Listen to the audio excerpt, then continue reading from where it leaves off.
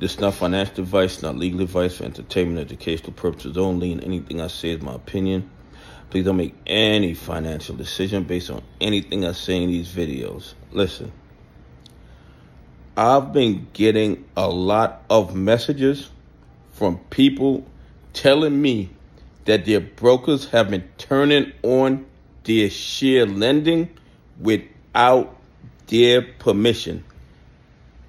It's absolutely crazy. This is illegal. This violates security laws, but the brokers do it anyway. And you know why? Because there are no real repercussions for their actions. Do you think they could do that to one of the 1%ers who had an account with them?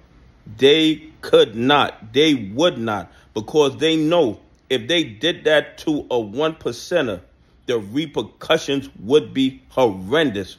But when it comes to retail investors, when it comes to pension funds, when it comes to institutions that follow the rules, everybody thinks they can do whatever they want with us. They think that we don't have anybody that's going to fight for us to protect our interests. All I'm going to tell you is this, and I'm not telling you to buy, hold, or sell any stock. If you do not want to lend your shares out, go into your account and verify that share lending is not turned on.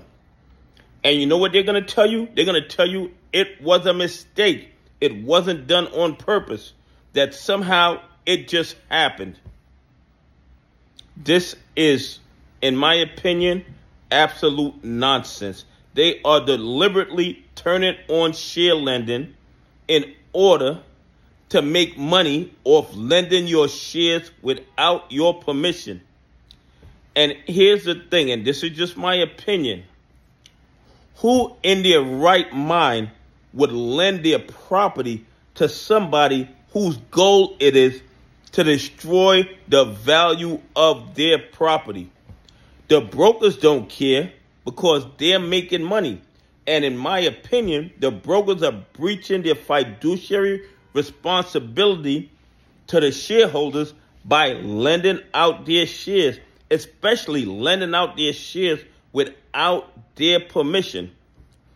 If you took your car and gave it to a parking lot and told the parking lot to secure your vehicle, and the parking lot then loaned your vehicle to somebody who wanted to use your car in a demolition derby, the parking lot would probably end up in handcuffs. They would probably be arrested for destruction of property. But somehow, these bad actors, these brokers, can take your shares, lend them out to somebody whose goal it is to destroy the value of your property, destroy the value of your shares, and somehow that does not breach their fiduciary responsibility to you. It makes absolutely no sense to me.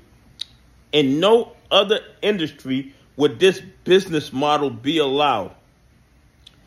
What we're going to do is we're going to take your property, we're going to secure your property for you, and then we're going to take your property and we're going to lend it to somebody whose goal it is to destroy the value of your property. Make that make sense. Bottom line is this. I think share lending is absolutely ridiculous. I don't see how anybody could do it. But if you choose to lend your shares, then that is your choice.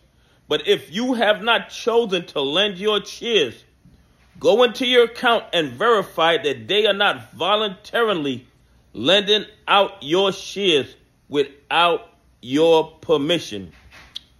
Anyway, please leave some comments. Tell me what you think. Do you think that in any other industry could you give your property to somebody to take care of and they could lend it out to somebody whose goal it is to destroy the value of your property? Anyway, have a great day. God bless, and I appreciate y'all on this journey with me.